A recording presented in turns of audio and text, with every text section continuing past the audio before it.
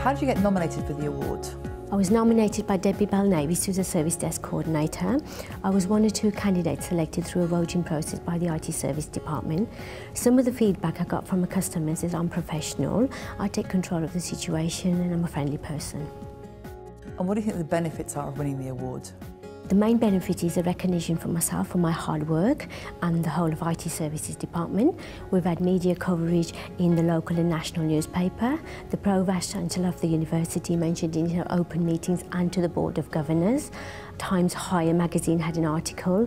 One of our suppliers, RMS, had information on their website. And how do you think the winning has changed your performance? The winning has changed my performance in the sense that I'm more customer focused and I'm determined. I have a reminder above my desk of all the pictures from the award ceremony. When I'm talking to my customers, it's a reminder for me in the sense that it's a sense of achievement and the purpose of my role. And if someone's thinking about entering, what kind of advice and tips do you have for them?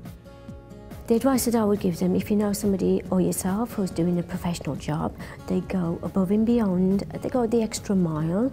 If they're a good team player, they work well with the colleagues and with the department, and also if they're actually involved in projects to do with the department itself or whether it's external, then they should be recognised for it, they should put themselves forward. And tell me, how did you celebrate your win? On the evening we celebrated with champagne. When I returned back to the office the next day, I had a red carpet leading to my desk, as well as gifts, chocolates, flowers.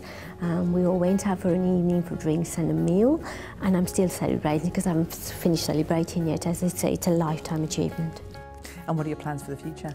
My plans for the future are to gain my senior service desk certification. Customer services, I'm destined for customer services, so the world is my oyster, whether I work in the UK or abroad.